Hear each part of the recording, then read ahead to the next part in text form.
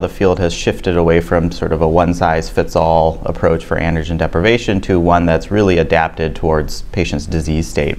And in particular focused on some of the recent data that's come out with the use of abiraterone and some of the newer, more potent AR targeting therapies and how they've really changed practice patterns for patients, especially with metastatic prostate cancer. And so I'll focus a little bit on those studies, how we apply them in practice. I do talk a little bit about the differences between the LHRH antagonists versus the agonists and the choice of ADT and what are the current data and practice patterns.